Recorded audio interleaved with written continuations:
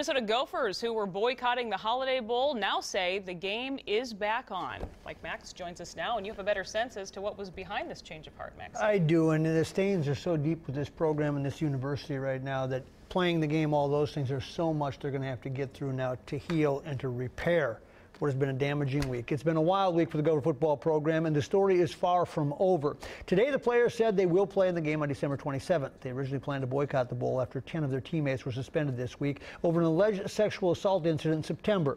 Kate Raddatz explains why the team decided to play and what the university president has to say about the players' values. University of Minnesota Gopher football players stood united at a press conference announcing they will play in the Holiday Bowl in San Diego. It became clear that our original request of having 10 suspensions overturned was not going to happen. Wide receiver Drew Wolotarski said the seniors met with University President Eric Kaler and Athletic Director Mark Coyle Friday night, where they agreed the suspended players would have a fair hearing, the team would be shown support, and that all of the players would bring more exposure to the issue of sexual violence against women. Our thoughts and prayers are out for the well-being of the woman involved in the original incident, and for our 10 teammates to ensure that they are treated fairly. And this is an educational moment. I mean, the great things about college campuses is that you can have different opinions, and you can express those opinions, but you have to be respectful during that process. President Kaler said he was pleased the Gophers will play in the bowl just over a week away. He said he stands by the decision to suspend the 10 players based on university values.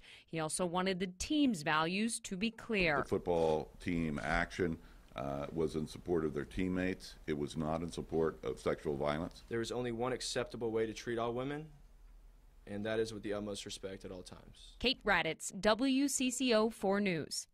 Gopher head coach Tracy Claeys was not at the press conference, but he did tweet his support for the team on Thursday. Sources tell me this deal really got done well past midnight last night, when the players, their lawyer, and a couple regents came to terms and got the ball rolling. I'm told President Kaler had departed. He may have returned later. They understood there was good to be gained by playing the game.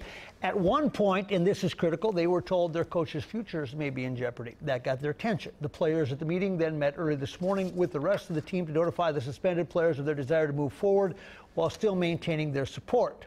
What came out of all this? There is no defending the actions of a few from the night of September 2nd. And when the report was leaked detailing their actions, it was obvious players could not stand up for the way at least 4 players behaved that night. What the team will do is talk often about anti-sexual assault. But watch closely. They will speak often about due process. They believe the players suspended, particularly the last 6, were put in a terrible place, that they should have had a better hearing before they were suspended, and they hold the administration accountable for a botched process. Look for legal action and a specific unwritten campaign directed at the administration, and a change in the process to get due process. A process, one regent told me, that will be re-examined. I also expect suspensions, especially from the original 4. I expect transfers from some of these players that will move on to other teams, and it could be nightmarish in terms of recruiting, trying to bring people into this culture at this point in time. So there's a whole lot of problems that haven't been resolved. Yeah, you said it, the story far from over. Yep. Okay, we'll see you in a bit. Thank you, Maxie.